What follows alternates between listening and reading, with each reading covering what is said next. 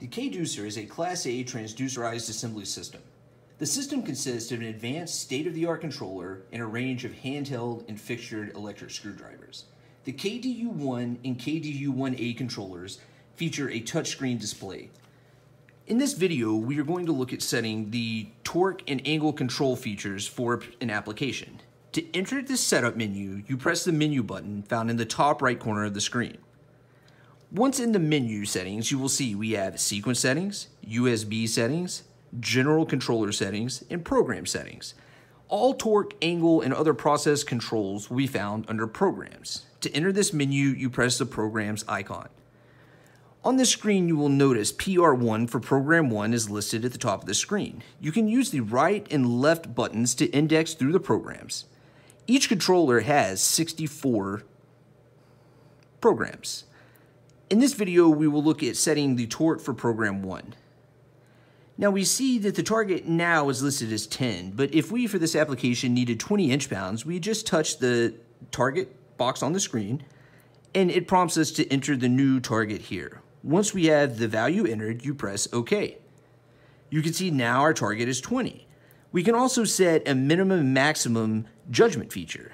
For this application, we will say we want no more than 22 inch-pounds, but we must achieve at least 18 inch-pounds. If the torque falls between the minimum and maximum constraints, the controller will return an OK signal. If it is above or below, it will return a not OK. Additionally, we have a downshift and RPM option available. The slower the final torque is applied, the more repeatable that final torque will be. So here we will turn the downshift on, and we'll say we'll start the driver out at 320 RPMs. But once the driver reads 10 inch-pounds, we will slow it down to 50 RPM to ensure the final torque is applied smoothly. If you have angle specifications for the application, they could be entered here as a judgment or also as angle control only, which would run to an angle and then judge the torque afterward. Here, we will run the driver to a torque, and you have the option to judge the angle after. Once you have all of your settings in, you press the OK button in the top right, and it will prompt you to save the changes. Here we will say yes.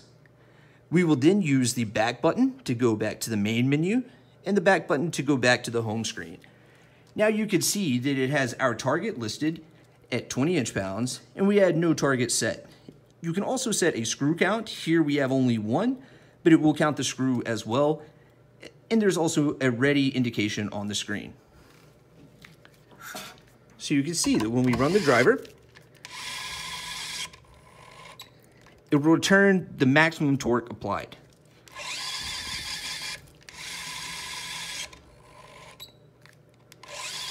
All the torques have fallen within the window.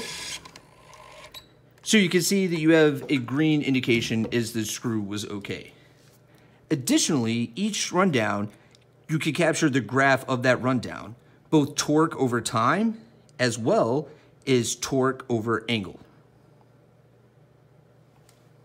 If you have any questions, you can contact us at 800-808-7168, or you can email us at sales@intmfg.com. We look forward to assist you with your manufacturing needs.